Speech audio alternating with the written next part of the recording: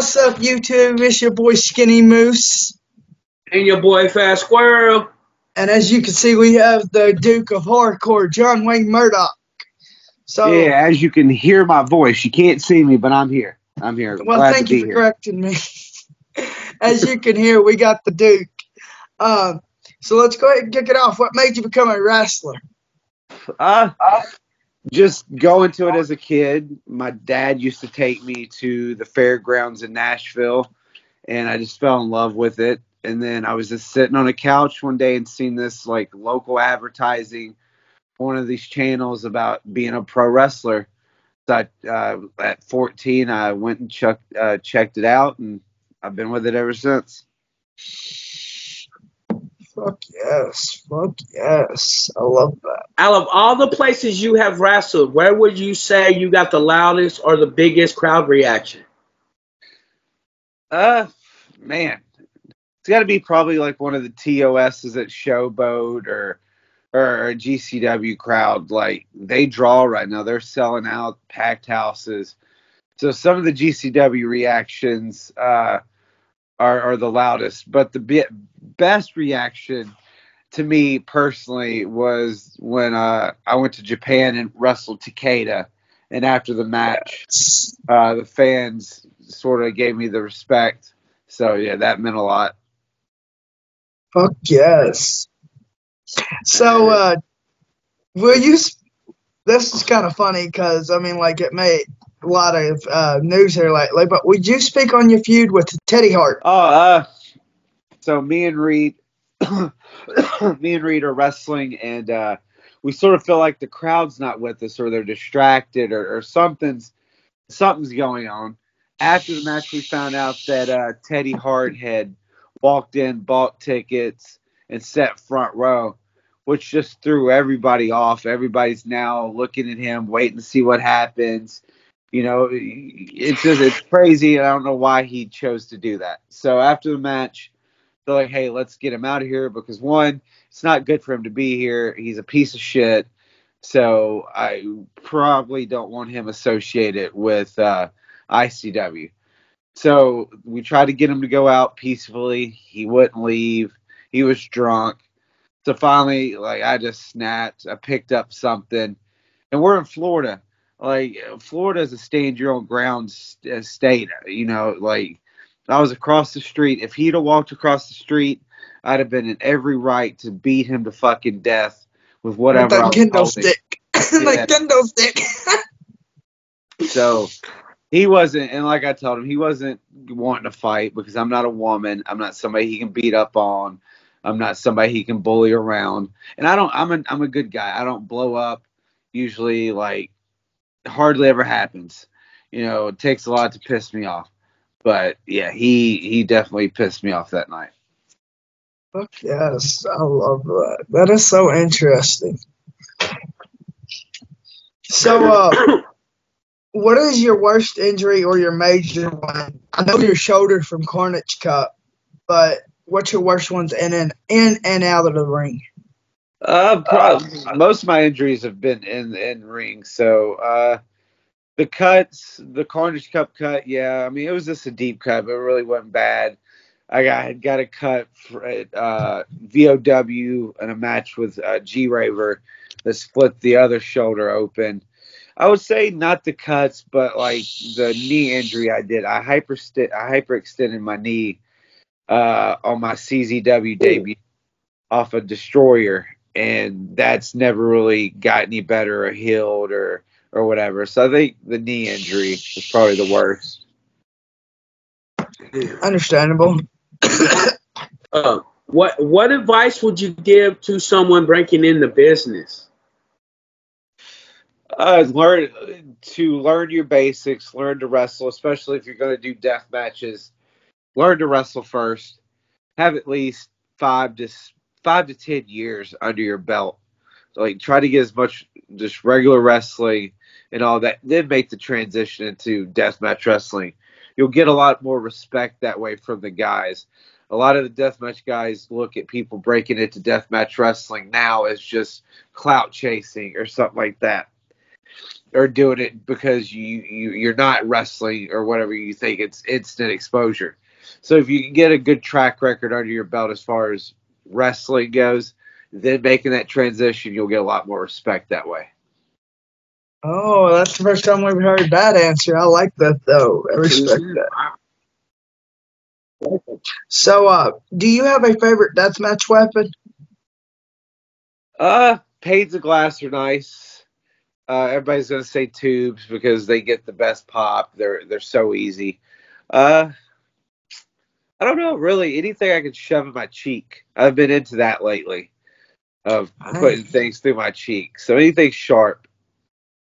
So that'd be like syringes and fucking syringes, skewers. The metal skewers and stuff like that. How was it wrestling in p.o.r? It was crazy. A wild experience. Just like JJ, like the amount of work he puts into all that and the level of thinking. Like a lot of people see that as just idiots in the backyard. But if you really knew how much they put into that and the stunts that they pull off, like I totally respect everything they do. 100%. I understand that. So, Mickey Knuckles called you out. She said you was scared. And when she sees you again, it's on sight. So, you want to... What was this? How long ago was this? I did an interview with her. Let me pull it up because I know it's posted. Oh, has it been months ago, though? No, it's been probably about 3 weeks ago at the latest. Nice. Yeah. It was just here recently. She was like, she wants you, because she made a list of deathmatch elites that she wants to fight, and you was on there. And I was like, well, would you ever fight Murdoch, And I was naming them off, and she was like, Murdoch won't fight me. And I was like, really? Why? She's like, I don't know. He's just scared. And she's like, well, when I see him again, it's on sight. There's no stopping it. I'm like, oh, fuck. What the hell? Oh, well, we've wrestled. Like, that's total. Like, we've done tags. It's just never presented itself. A couple of times it has, and it's not happened. Like, I'm not going to take a booking just to keep a match when I can go make money. I can go do GCW or something like that. Like, if it happens and it works out, it will happen. There's no fear there. I love Mickey. I think she's sick. I think that she doesn't get the respect she deserves. But as far as fear, no, I don't fear anybody. I've been in the ring with the top deathmatch guys, all of them. You name them, I've done it. So yeah, that's true. Shit, it was posted 2 weeks ago. Oh, nice. Is there anyone you would like to call out? Not really. Like I said, every goal that I've set, anybody that I've wanted to wrestle, I've already done it. So at this point, it's just now wrestling for the fans. Just doing it. Like, I have no more goals. That's why one of my other questions was, what's your next big deathmatch goal? Well, I guess winning TOS. I guess that is a goal still on the table. Yeah, I'd love to see you win TOS. I'd love that. Maybe get you in TOD. I'd like to see you in TOD too. Yeah, I've done a couple of TODs. So I've sort of checked that off. I guess a Cage of Death I used to want to do, but some of those goals, you grow past. Would you ever do another Carnage Cup? No. There's this. I see a grow, like I did them when I was younger in the business and stuff like that, but there's just so much negativity related to some of the dumb shit that Kevin says. So it's just best for me to stay my course. I've done them. I've checked off Carnage Cup. So yeah, there's nothing left for me to do there. That's understandable. I respect that. How was it to win the GCW Ultra title and the tag team title? Great. I've won the tag titles with two different partners. I won them with Reed back in the How days at Yeah. Game World, and then I won them with Cologne. Both meant meant everything for different reasons. Me and Reed, of course, winning them meant a lot. We've been tagging, and then me and Cologne winning them, and then going to Japan, obviously, and defending them against Jun Kasai and Takeda. Obviously, that meant the world. So yeah, those tag title runs were great. As far as the Ultraviolet champion goes, I think that was great because I was just coming back into GCW, had the feud with Cologne, and then paying it off with that, and then coming back Yes. to Cage of Survival. So yeah, I think winning that belt led to some things that were really a positive. And in HB 15, when you went to put Atticus through the glass table, you messed up your knee. Did you do anything major to it? Is that the one in Indianapolis where we fell off the platform? I'm wanting to say yeah. And I went through that glass table, and you can obviously see you started favoring that knee. Yeah, like I said, it was the knee that I talked about earlier. It ever since hyperextending it or whatever, like it sort of will pop out on me at times. I've got a brace that I should be wearing, but I don't because it's just awkward. So, but yeah, that was definitely tweaking my knee. Yeah, that was one of my follow-up questions about tag team titles. When you said something about Cologne, I had a follow-up question was, what was it like to tag with Alex Cologne? Oh, it's great. I've never met somebody more intense or just determined to have the best match on a show.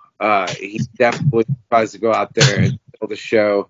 He takes pride in what he does, and he gets angry when he doesn't see that same fight in others. And sometimes he gets the rap of coming off like a dick, or people give him like he's just an old bitter vet or whatever. But it's more of his passion and just how he shows it. I think a lot of times he's misunderstood. How was it being Wrestler of the Year? Great, especially being a deathmatch guy mainly. So yeah, Yes. that's definitely a very cool accomplishment and everything like that. So yeah, I definitely appreciate everybody that voted for me. I'm one, of course. I have to vote for my favorite. I love the Duke. That's true. That's true. How was it wrestling in a wet ring, considering you done it in IWA Deep South in 2012? Hard. It's so like that match with Brandon Kirk when it was just pouring down rain. Like so much props to him because the ring's slippery, you're slippery.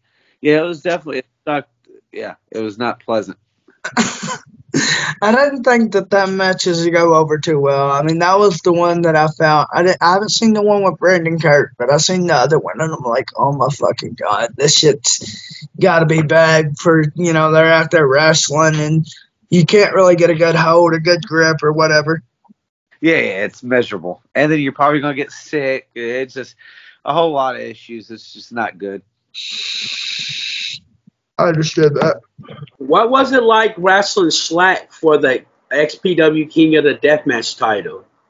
I love Shlak. I know there's this story out there that I'm this just big woke asshole that hates everybody and hates everything that's XPW. But I love Shlak. Like me and him, as far as wrestling goes, just click on a different level than anybody else. Yeah, I have nothing but good things to say about Shlak. It's crazy, and you're putting your life in your own hands going out there with the maniac. But I love Shlak. Can we ask why you switched your name from Damian Payne to John Wayne Murdoch? That was an Ian thing. When I did King of Death 2011, Ian was like, just telling me how I looked like Dick Murdoch and how I favored Murdoch. And I'd heard that my whole career pretty much. So then I'm like, okay, well, I'm hearing it. I'm doing this deathmatch thing now. So if I'm ever gonna just change it up, it's now. I'm being introduced to a whole different set of fans. It could be fresh. So I did the one King of Death as Damian Payne, and then switched and been John Wayne Murdoch ever since. I respect that. Yeah, you did. That's what I've always said. Like when I first, when I first seen you, I was like, wait a minute. I thought like I was young, but I was like, wait a minute. And then like as I grew up, I was like, to this day, you kind of remind me of like Murdoch, like you're his brother or his son or something. Yeah. Go ahead, Squirrel. Sorry. How was it to participate in TOD? It was cool. I enjoyed my matches there. The first TOD, it was me and Jimmy Havoc and RSP. It was fun. It was fine. And then the second TOD I did, I think, was me and Jimmy Lloyd. Me and Jimmy are another set of guys that just click. So I enjoyed that. I had fun at TOD. Like, it was to do it. I wish I'd have went further and built off of doing them, and it led to more, but it never did. So it is what it is. You seem to have a story, like a history or a rival with Josh Crow. Will you speak on that? Oh, yeah, Josh Crow, man, I've known him for a long time. He's probably one or two longest people I've known in the business. And it's another guy I just clicked with, and we had insane matches in Nashville, and then I pulled him into the deathmatch thing. He took to it. He enjoyed it. But yeah, living his life in Nashville right now. I don't know if he's still wrestling or not, but yeah, still doing good. Hell yeah. Yeah. Out of all the tournaments you have participated in, which one would you say is your favorite and why? I think the NGI, the one I won. Yeah. Just because that one was pretty fucking brutal. It wrapped everything up in one. Like the year prior, I come back at NGI. We had this whole year of storytelling where me and Clone are wrestling each other. Now we're tagging. We go to Japan together. We break back up, and now we go to the tournament. Like, yeah, it wrapped everything into one. It was perfect. What weapon or contraption do you think hurts the worst? Anything with barbed wire, man. Barbed wire sucks. It's just miserable. Caught up in it. Yeah, anything with wire, like Caribbean nets or the spider nets or whatever. Those things suck. I honestly thought you was gonna say the fucking glass, like the glass contraption that you and Clone had at Cage of Survival. Oh no, those are fine. It's just barbed wire. That sucks. It's horrible. Understandable, I guess. Go ahead, Squirrel. Sorry. How was it to wrestle Alex Colon in Cage of Survival? Terrifying. I'm afraid of heights. So being up there and being able to touch the ceiling of the showboat was the carousel room. It sucked coming off that, and I think we come off of it like 3 or 4 times. I know 3 at least. Yeah. It was just terrifying, but we made it through it. Clone takes so much pride, guys. So I never would have thought that you was scared of heights. yeah, terrified. I just do it. I just do it because you fuck yourself. You put yourself in the position where you have no other choice but to do it. That's a mind-blowing coming from you. Yeah. Is the Mega Bastard still a thing? Yeah, we are tagging in Ohio at Unsanctioned Pro. Oh shit! I didn't realize y'all was still going. I ain't seen nothing on it. Very soon we're gonna have a new Mega Bastard shirt out. So look out for that. Oh, fuck yes. Oh yeah. What do you think Yeah. is the most brutal thing that you've ever done?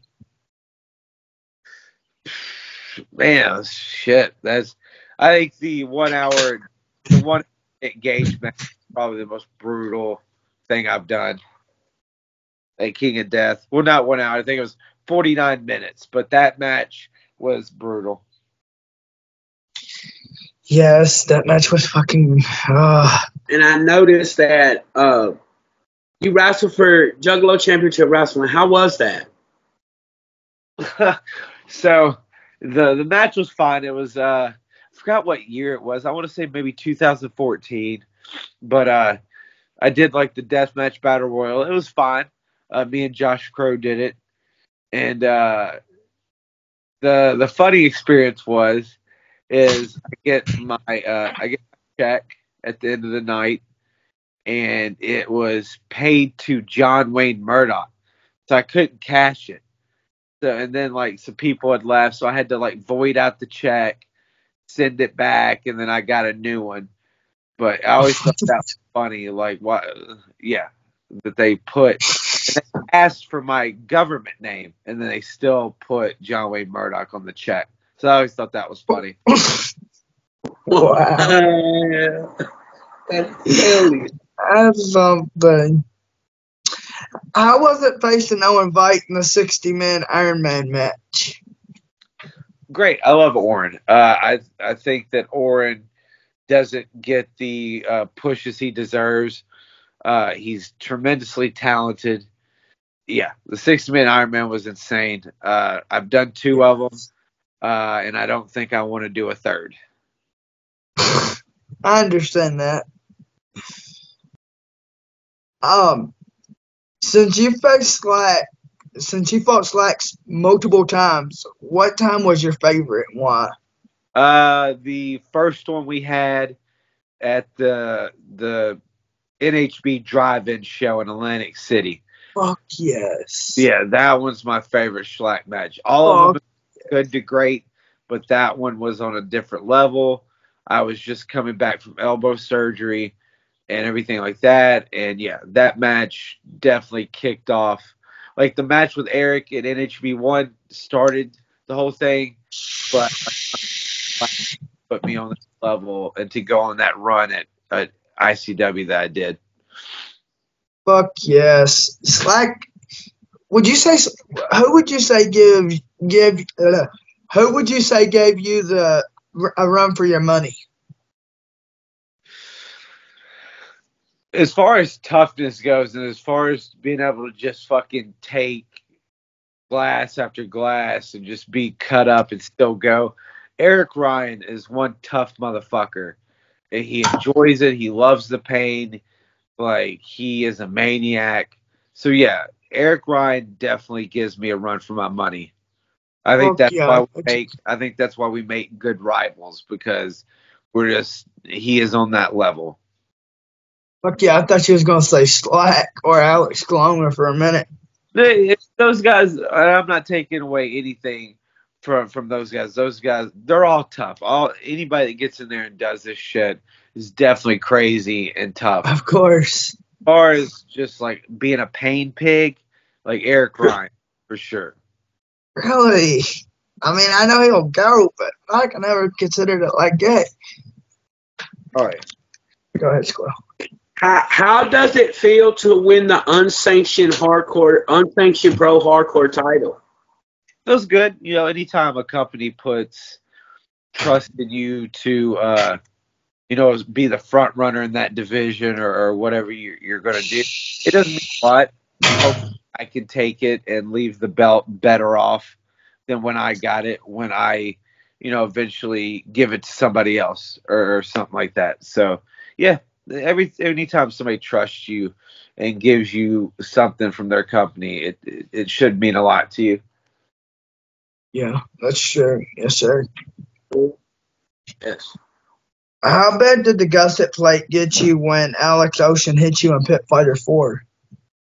Oh yeah, still probably the bloodiest match in ICW history. Yeah. Yeah, that was insane. He got me good. He got me good. And funny story about this, not funny, but he passed out in the locker room. He was passing out like in and out from the blood loss. Oh shit. Yeah. I mean, when he hit you with that gusset, and I seen that you grabbed your arm and then wrapped it up, I'm like, oh fuck. Alex Ocean, I know he's in a band, but he don't wrestle anymore, does he? I think off and on. I think that I'm not sure, so I don't really want to speculate, but maybe his body, his neck, and stuff like that he just didn't see the risk anymore, so he's doing something else. So whatever he's doing, I wish him nothing but the best. True. How was it winning the King of the Deathmatch versus Southern Sickness Cups tournament? Oh, nice. Always enjoyed doing stuff for Ian. He gave my start pretty much in deathmatch wrestling, so much that I learned being at those shows. I hate that he couldn't be a better promoter or a better person so he could still be around, because I think as a pro wrestler, if you haven't been through IWA Mid-South, then you can't really call yourself a pro wrestler, an indie guy, because there's so many talents went through there, and there's a lesson to learn at IWA, whether it's good, bad, or whatever. You're going to either learn what to look out for from being fucked over, or you're gonna get some of those matches, the indie dream matches, or whatever. But there's something you take away from an IWA Mid-South show. So it just sucks that he couldn't do right and not fuck. How was it winning King of the Death Matches 2016 and winning NGI 7? Yeah, winning King was the because I started doing death matches at King of Death in 2011, so that was definitely a very early on goal for deathmatch wrestling. So yeah, winning it 2016 was great, but I'll always feel like I should have won it in 2015 when I had the match with Gage and I made it to the finals. So I think it was an opportunity miss, and maybe we waited 1 year too late. But it doesn't change. It doesn't take my name off the list of guys that have won King of Death. So it still means a lot. That's understandable. Sorry. How was it being in the GCW War Games match against Team Japan? Oh, crazy. I'll say it like you can write this down, this fucking clip right here. There will never be another match with that many great deathmatch wrestlers in it. Never. You will never be able to book it again unless they recreate that match again. Here, there will never be a match in the States that good. And I'm not even talking about match quality. I'm talking about just lineup, names on paper, like how strong that match was. Yeah, it will never happen again. Oh shit, that was a good ass fucking match. Yeah, it was. What was it like facing Kasai in Japan? Insane. He's a maniac. Like all those guys, him, Takeda, like on a different level of insane. But yeah, that was the goal. Like if you get into deathmatch wrestling and your two goals are not Japan and Kasai, then why are you getting cut up? Why are you doing this? It's pointless. Like, you got to have those goals to keep you going. And I got to do it, and I got to do it in Japan multiple times. I think I've wrestled with Kasai in Japan 3 times, one single, and then a couple of multi-mans and a tag, and then I got to do it here in the States. So yeah, I'm very blessed to be able to be in the ring with him. And Yes. multiple times with Takeda as well. When we interviewed Takeda spoke highly of you, saying that you was a really good professional technical wrestler. Oh wow, okay, nice. I did not know that. Yeah, He said Shlak was more of a powerhouse, he said, but you, the one that really made him test his wrestling skills. And I was like, that's Murdoch for you. Oh, yeah. He's a beast. He's definitely a beast. Go ahead, Squirrel. Speaking of going to Japan, besides Japan, have you wrestled anywhere else besides Japan? Yeah. International? I did England twice. Great. I love TNT. Rise over there. Like, yeah. I did England. And then I've done Mexico 4 times. I've done Zona twice. And then NGX twice. Yeah, Australia. Yeah. No, I've never been to Australia. I was supposed to go, but I got hurt and fucked my ribs up. So I wasn't able to make the Australia tour. But then I did Tijuana. Yes, I've done Mexico and England. Like I wanna do death matches in China. Like I wanna go everywhere and do death matches. Fuck. I know you've been to Canada in a death match, haven't you? Not yet. I'm supposed to be going in July. Oh, that's what it was. Yep. Who would you say is your biggest rival right now, or do you have one? I don't really have one. Right now it's just been, matches and stuff like that. So nothing really as far as story goes that I have a rival right now. Understandable. What do you think about being the last American to face Drew Parker in the States for his retirement match? It was a very, very emotional time seeing the emotions that he was going through like that. I'm so glad that he come back like that. But deathmatch wrestling needs guys like Drew Parker. He's just a special person. I love Drew. That was a good fucking match. I gotta say that Drew gave it his all and you gave it your all, and it was good. It was bloody as fuck. Oh yeah, for sure. Go ahead, Squirrel. How was it defending the IWA Mid-South Heavyweight title against Gage and Shlak at King of the Deathmatch 18? That's the filing cabinet injury. It was cool. It was cool being in there with 2 fucking just maniacs. I hated that the filing cabinet thing hurt Shlak as bad as it did. Like that was a really fucked up injury, and thank God there was people in the back that got to him and stopped bleeding. There was this black, dark blood just pooling up in the floor. So take care of it. But yeah, so I mean that match will always be remembered for that. So, but yeah, it was fun. Oh shit! What does it feel like to be hit by darts?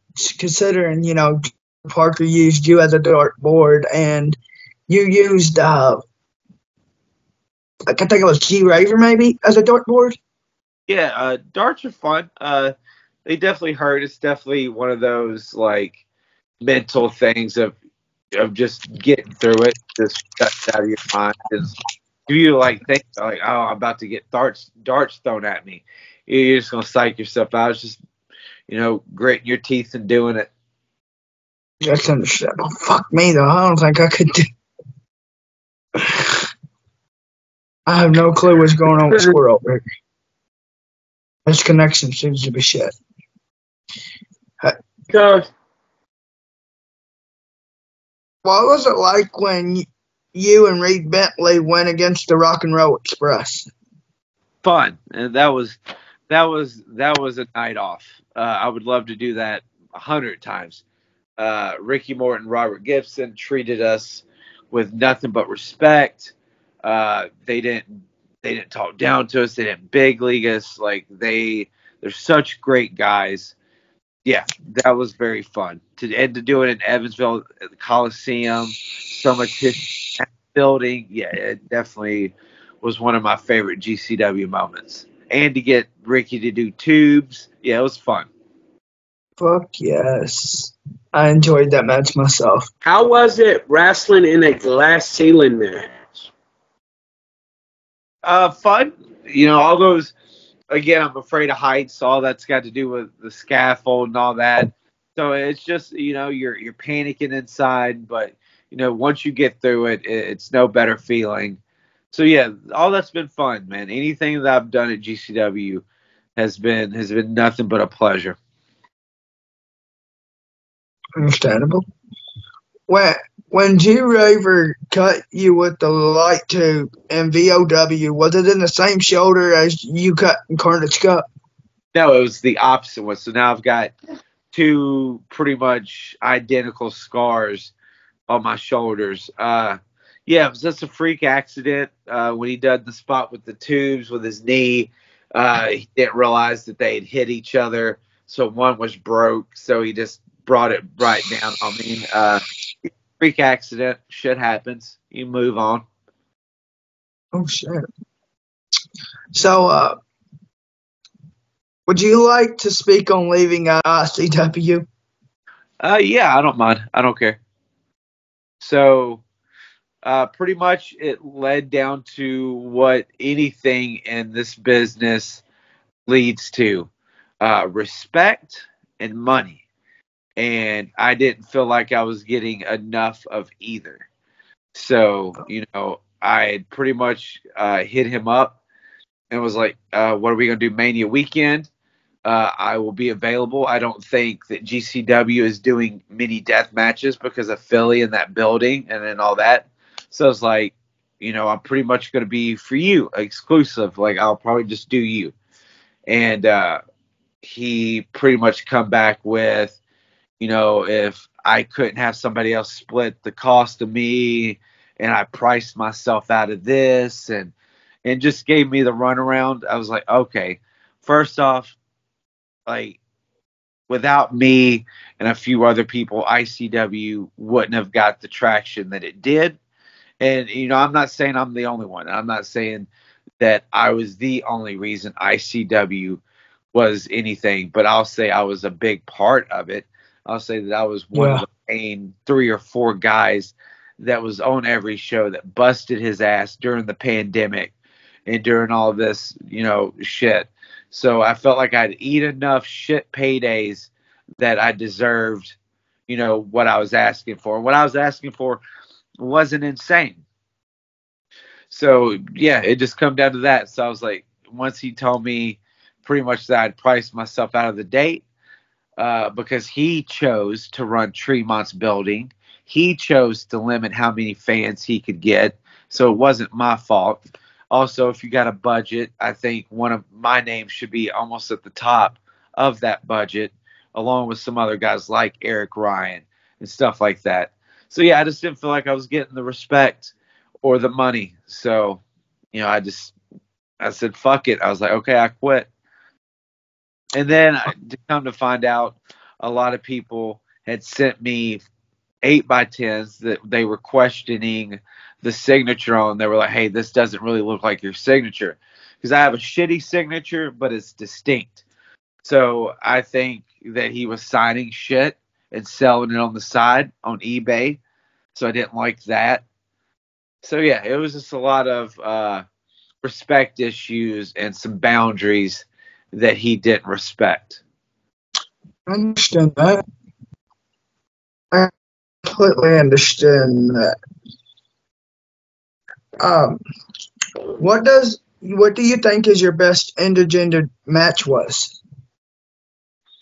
Casey, hands down. Anytime, I'll say that is the best thing that I was ever able to do at ICW was that first her that really, like, she'd wrestled Danny before, but that match really kicked her off into the run she had or whatever. So yeah, I think Casey is one of the best things and one of the proudest things that come out of the ICW run was that. I respect that.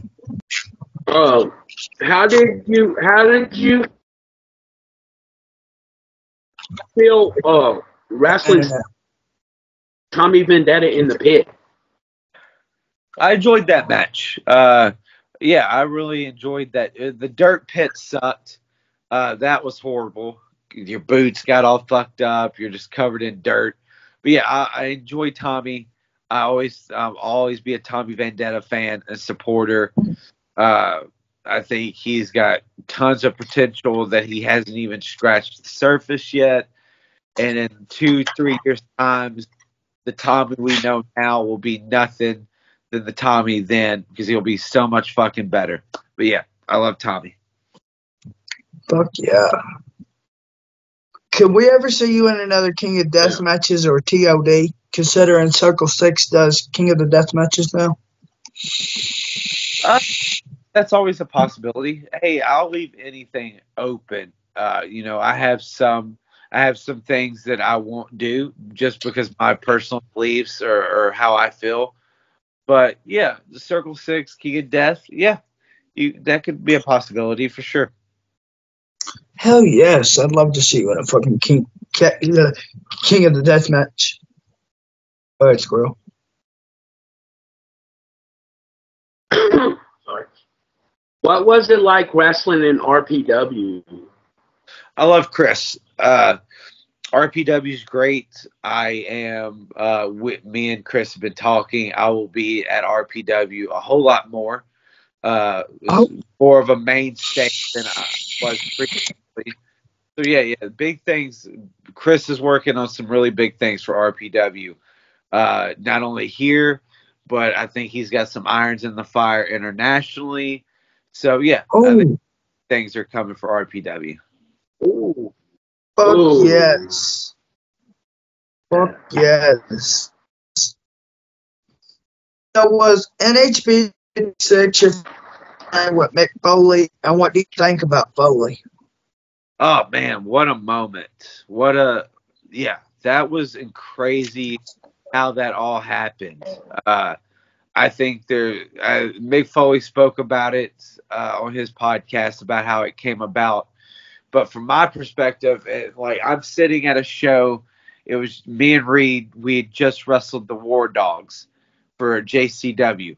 So we're sitting there, and I get a message saying, "Hey, can I give Mick Foley your number? He wants to speak to you." So it's like, "Cool, fuck yeah, let's do it." So as we're in our Uber to the airport for our flight home from JCW, I'm on the phone with Foley, and he's like, we're talking and we're just bouncing ideas, and it was so cool. And he was like, "Thank you for being so easy to deal with. This is gonna be awesome." So yeah, and then I hit up Danny. I was like, "Hey, this is a possibility. If we're cool with it, we can do this."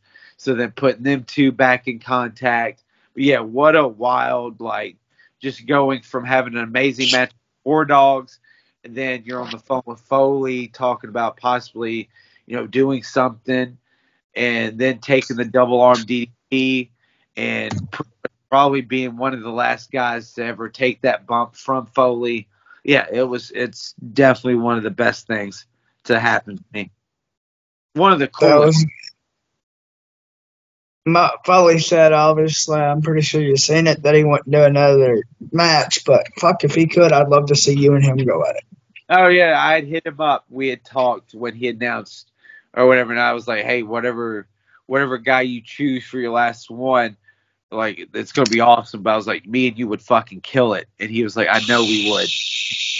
So I'm not sure if I'd have been his pick, but it definitely would have wanted it, and would definitely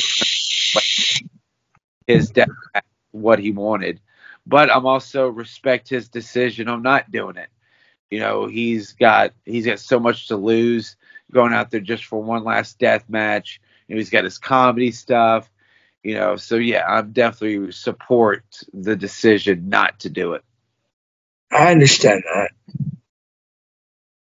I have no clue what happened to Squirrel. But that's all my questions, and I want to thank you for coming on and giving us your time. Oh yeah, I enjoy this. I enjoyed it. I'd love to come on for a part 2, maybe me and Reed together next time. Yes. But yeah, I would definitely love. Yeah. Yes. I would love to have a part 2 with you and get Reed. I'm supposed to have an interview with Akira. I got to reschedule it, though. Okay, yeah, Kira's cool. Hell yeah. Fuck his dog though. You tell him. You tell him John Wayne said fuck his dog.